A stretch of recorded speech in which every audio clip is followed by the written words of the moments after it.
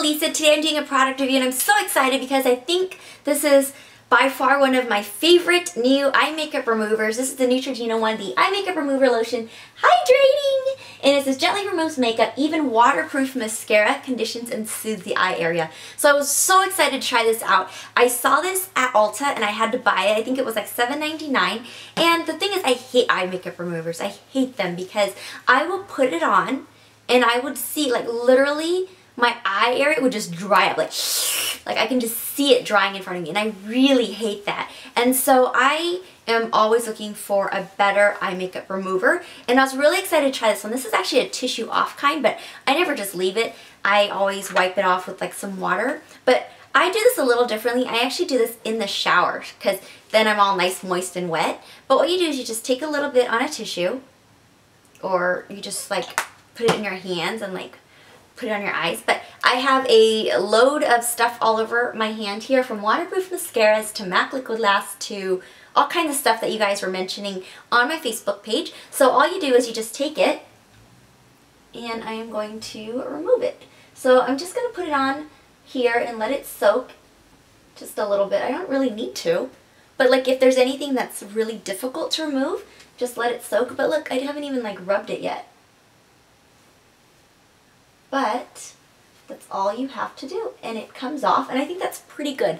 Let's do another little bit on here. Pretend this is our eyeball and we're just going to massage it into, and I love it because it is like moisturizing. It's like a, I don't know, it's like an eye moisturizer, like an eye cream. So you just kind of rub it in just like this and then you wipe it down, and it pretty much gets about 98% of everything. So that's what makes it super impressive. There's a little residue from the Liquid Last, but even the Makeup Forever waterproof mascara comes off. Everything comes off, and I absolutely love this stuff. And that's pretty much it. I just wanted to show you how amazing this stuff is. And so I leave it in the shower, and but I don't really rub my eyes. I just kind of get it on there.